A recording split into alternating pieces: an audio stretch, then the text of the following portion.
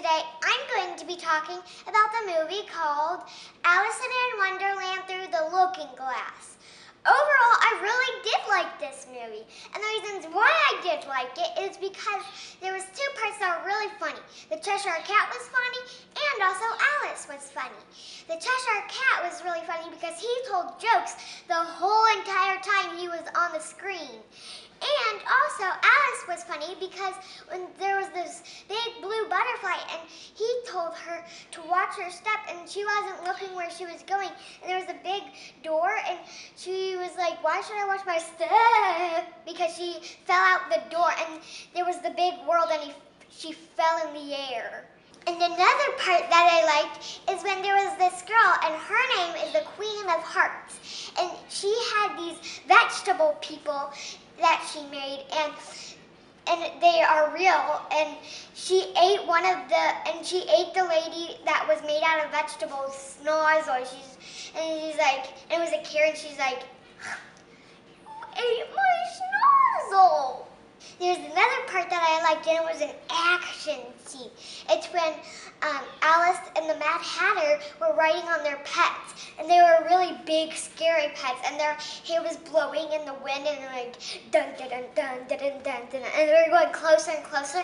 And the Queen of Hearts had like a little magnifying glass or something that she looked at. She's like, "Hello, Alice." So I will warn you, there were a couple scary parts in this movie. It was where there was these mechanical robots, and they were built by this guy who can control a chronosphere, and he built the robots, and the robots are trying to kill Alice because she had to use the chronosphere. And there's this one scene that you probably think it's scary, but I think it's cool and action parts in this too.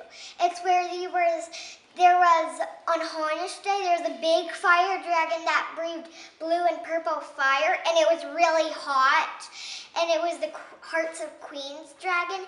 And then there was these soldiers who on Harness Day, and they were doing this hee-ho, hee-ho, hee-ho. And they had silver backs with the hearts on them because they're the Hearts Queens players.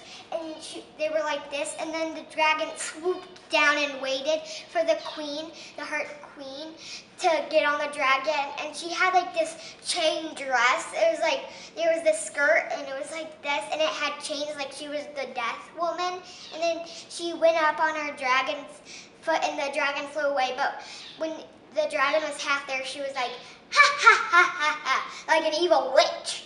So yeah, that's pretty much the end, and I really liked it, and I think you guys should too.